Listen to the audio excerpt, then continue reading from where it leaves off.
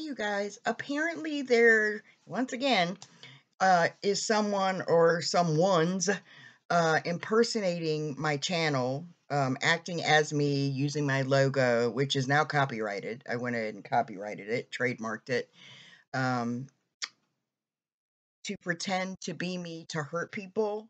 So if you see my logo in a live stream saying ugly things or harassing someone, it's not me. And if you see comments that are nasty to somebody or uh, just something I would not say, if I have an issue with someone, I'll go directly to them. Or if I see a doctrine I disagree with, most of the time I don't even care unless it's the gospel. But I'll just say, this is what I think the Bible says. And ultimately, you have to check it out for yourself. But I'll just address it that way.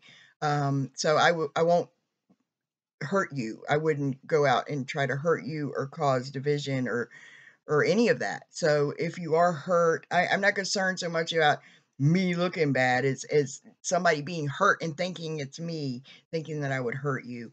So if you have been hurt or offended, I'm really sorry. It's not me. I was doing a live stream while someone was in a chat of another live stream with my logo pretending to be me.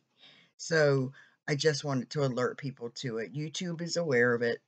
But the problem is they create the channel, go do their damage. The minute they're recognized, they delete the channel and then start up again. So it doesn't matter. We report them. But if you do see that, let me know, uh, and I will try to help the damage if somebody's hurt. Okay.